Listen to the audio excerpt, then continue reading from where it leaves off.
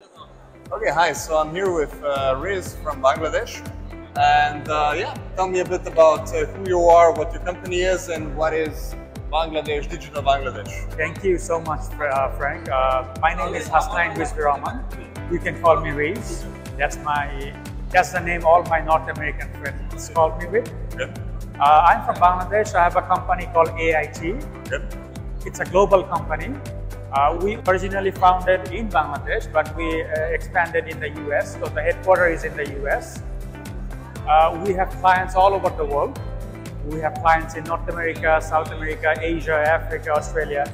And we are a team of 500 people.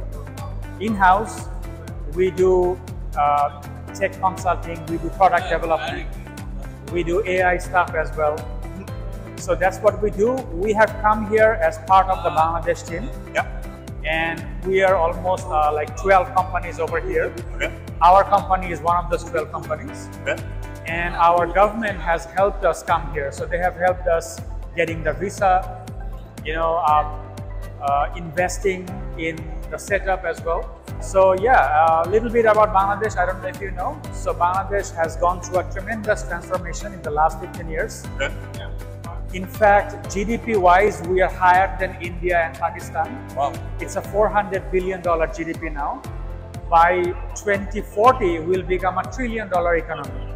Wow. So we are growing really fast. We are extremely urbanized now. We have 24/7 electricity, internet. We have our own satellite. And it has happened all because of the government initiative of transforming the country to a digital one. That's what we are calling our country, Digital Bangladesh. We have actually become digital. The next step is to become a smart Bangladesh. Okay. We are trying to automate all the sectors in our country. So if you come over to Bangladesh now, you will be amazed. It's like Singapore or Mumbai. Yeah, we are highly populated. Everyone knows. Yeah. We are like 200 million. It's extremely urbanized. We have all tall skyscrapers, flyovers. So yeah, I mean, going great. Lovely to hear that. I have all the best hopes for Bangladesh. Thank you. And lovely initiative. Happy to hear about your company. You're doing well. Thank you for talking to me, Riz. Thank you so much.